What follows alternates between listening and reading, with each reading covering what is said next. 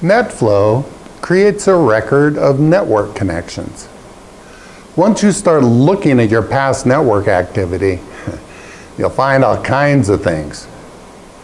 There is a lot of weird on any network. It's easy to get distracted.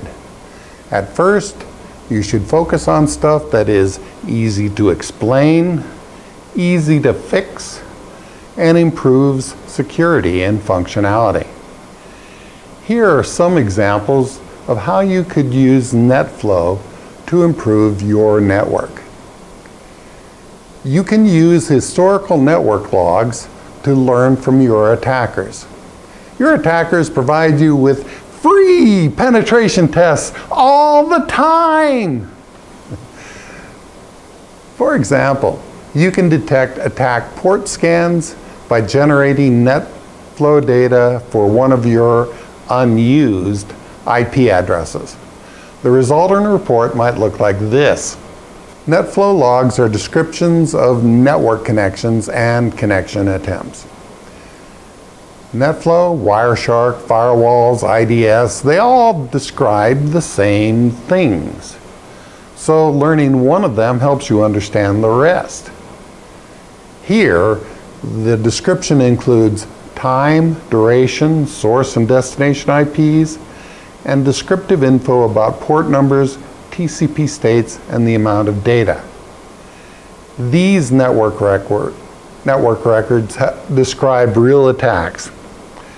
The destination address has been obscured. You can see several types of attack traffic. The flow records that have the S TCP flag are TCP SYN port scans. These attackers targeted a variety of TCP ports and services, including 445, which is Microsoft Domain Services, and 22, which is SSH. The destination port shows which service is being attacked. The records that have no TCP flags are UDP port scans. These attackers hit a variety of UDP ports and services, including 1434, which is SQL, 5060, which is the voice over IP SIP service, and 123, which is the NTP time service. If you look closely, you will see that the UDP 5060 VoIP packet is quite large. This one is both a scan and an attack. If that packet is delivered to a vulnerable VoIP service, it is an exploit. The one packet that had the AS TCP flags might have been a SYN-ACK port scan, but it's probably backscatter from a remote SYN flood denial of service attack.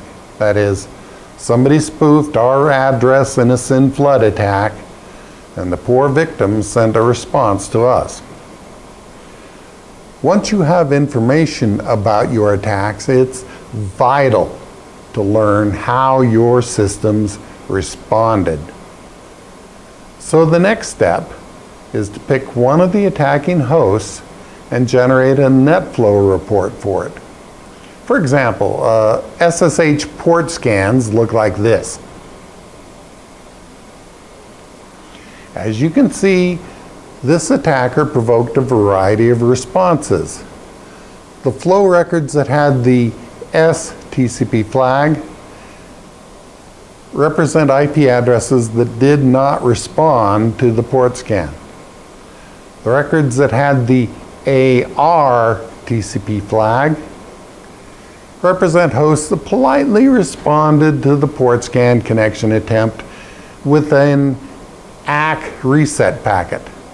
Unfortunately, hackers use this response to learn that hosts exist and are accessible. The flows that had a protocol of 1 and no TCP flags represent hosts that politely sent back an ICMP message. Again, attackers use this response to learn that hosts exist and are accessible.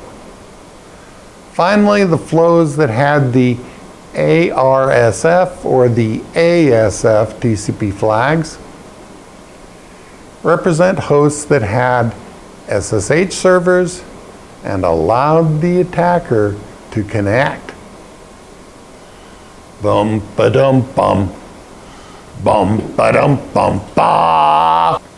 On seeing these responses, the defending IT personnel should act to change and improve their systems. Your first action item should be to properly configure all the responding SSH servers. When SSH is used for device management, it should not use the default TCP/22 port. Moving away from default ports eliminates indiscriminate attack. It makes it way easier to defend and read your logs.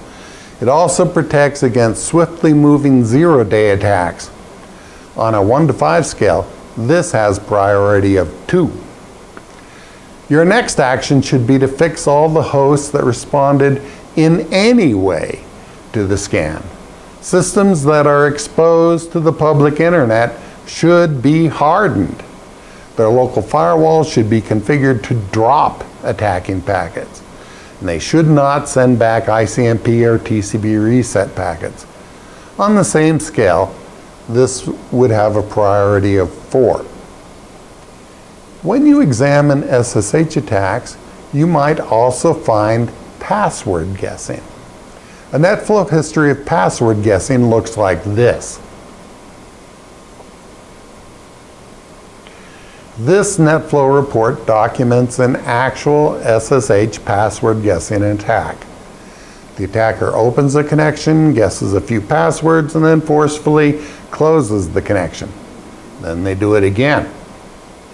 If you look at the amount of data going back and forth in each connection, you should see that almost all these connections are the same size. So your next action item should be to fix all the hosts that allowed password guessing. The local firewalls should be configured to detect and block repeated connections, and the SSH servers should detect and block password guessing using things like fail to ban. This would have a priority of 2. If you must expose an SSH server on the default port, then it must be able to properly handle a variety of attacks, including password guessing. A wise admin tries to have multiple layers of protection in case one layer fails. And sooner or later, in the IT world, every layer fails. Finally, you would check to see if an attacker was successful in connecting to any of your exposed SSH servers. A successful connection looks like this. Again, this Netflow documents an actual attack. During these connections, the attacker was exploring the system and installing backdoors. Sometimes the only difference between an attack and normal system administration is the source of the activity. This source was at another institution. We weren't sure that this was an attack until we checked with the admin and verified that he was not managing his system from that location. The flow records that have the AP TCP flags represent data going back and forth in a pre-existing connection. The flows that have the APF TCP flags represent a normal close of a TCP connection, and the flows that have the APS TCP flags represent the start of a new TCP connection.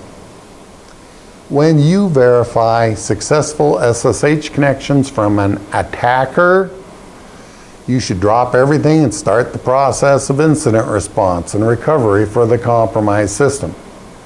This has a priority of 1. Careful and diligent IT personnel will find that NetFlow is a valuable tool. You can monitor and harden your IT systems against current attack. You can also detect unauthorized activity and compromise.